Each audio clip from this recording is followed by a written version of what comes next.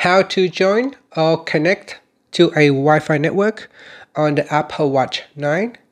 First, let's go back to your clock face by pressing on the crown button on the side. So pressing it, that will take you back to the clock face. Then pressing it again to go into the home screen. Now tap on the settings icon. Then we scroll down and tap on Wi-Fi. In here we scroll down and select a Wi-Fi network that you want to connect to. So here I'm going to connect to David Wi-Fi 2G. Tap on that. Then put in the Wi-Fi password. If you want to switch your keyboard between alphabetical and numerical keyboard, just tap on this number here, 123, tap on that icon.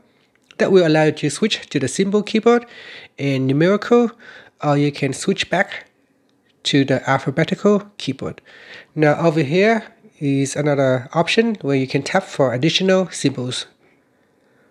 And here I'm going to put in my Wi-Fi password.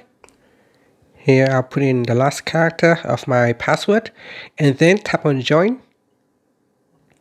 If you have put in the correct password, your watch should be able to connect to that Wi-Fi network. And once it is connected, you can see the Wi-Fi symbol right here. And if you press on the side button here, that will open up the control center. From here you can also turn on or turn off Wi-Fi.